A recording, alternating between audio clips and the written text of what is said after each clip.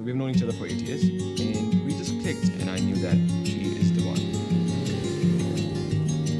So I've got my friends and family here that they're here to support me. I'm gonna take her around to see Yashraj and our family. Attention, Riya Shukla. You are hearing my voice because I really need to talk to you.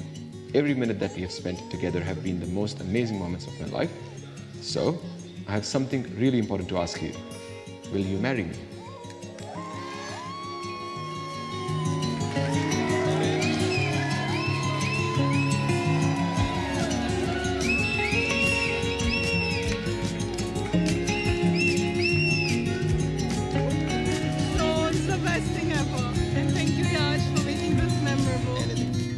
So we've known each other for 8 years, and we just clicked, and I knew that she is the one.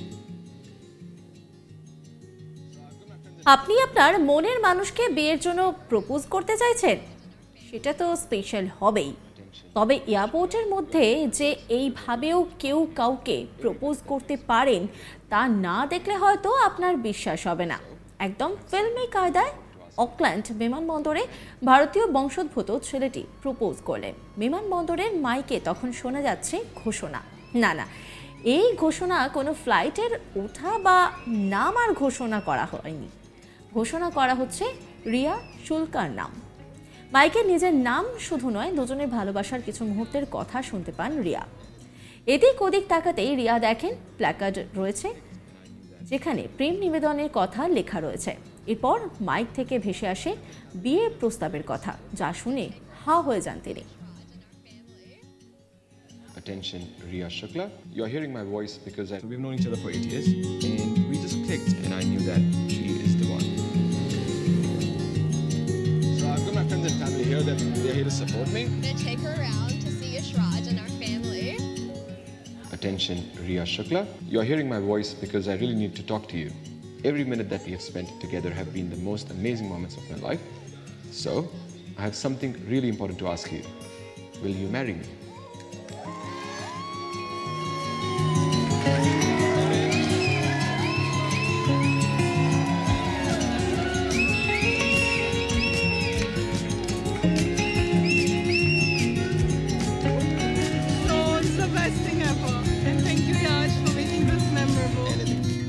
So we've known each other for 8 years, and we just clicked, and I knew that she is the one. তখন মাইকের ওপারে ভয়েসটা তার প্রেমিক যশরাজের। সেটা বুঝতে রিয়ার খুব একটা অসুবিধা হয়নি। এভাবে এয়ারপোর্টে সকলের সামনে যশরাজ রিয়াকে প্রপোজ করেন। রিয়া শুক্লা অস্ট্রেলিয়ার মেলবোর্নে থাকেন, সেখানেই তিনি চাকরি করেন। আর যশরাজ ব্যাংকিং স্পেশালিস্ট, তিনিও অকল্যান্ডে থাকেন। গত 8 বছর ধরে তারা রিলেশনে আছেন, কিন্তু যশরাজ বেশ কয়েকদিন ধরে চেয়েও রিয়াকে প্রপোজ করতে পারছিলেন না, কারণ কাজের চাপে তাদের মধ্যে সেইভাবে আর দেখা সাক্ষাৎ হয় না। তাই রিয়াকে চমকে দিতে যশরাজ এই উপায়কে বেছে নেন। রিয়া এয়ারপোর্টে পা রাখতেই ফিল্ম স্টাইলে চলে প্রপোজ করার এই পালা। প্ল্যাকার্ড যশরাজ লিখেছিলেন, তুমি কি আমাকে বিয়ে করবে? জানেন, রিয়া একটু অবাক হলেও তিনি উত্তরে কিন্তু না বলেননি। তখন এয়ারপোর্টে সবাই হাততালি দিতে থাকেন। এরপর রিয়াকে আংটি পরিয়ে দেন Jasraj. Every minute that we have spent together have been the most amazing moments of my life. So, I have something really important to ask you. Will you marry me?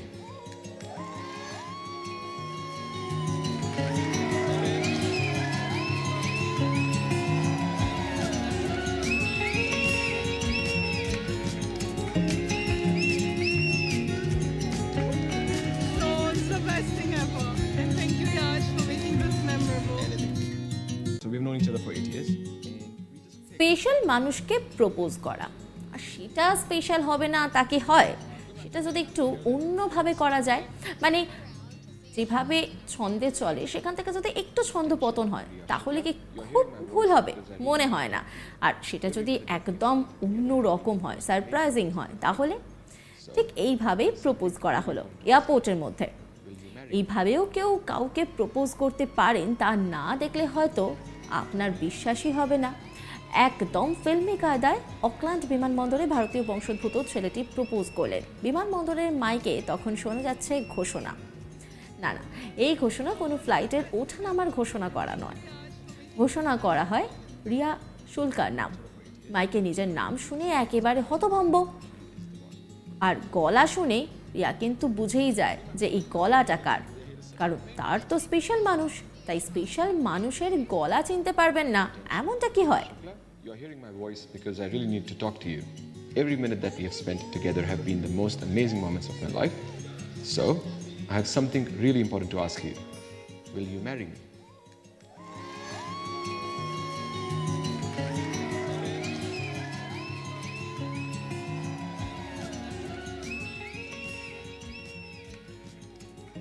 অন্যান্য আপডেটের জন্য নজর রাখুন আজ তাক বাংলার ইউটিউব স্ট্রিমিংয়ে এবং ইউটিউব চ্যানেলকে সাবস্ক্রাইব করুন, লাইক করুন, কমেন্ট করুন, শেয়ার করুন।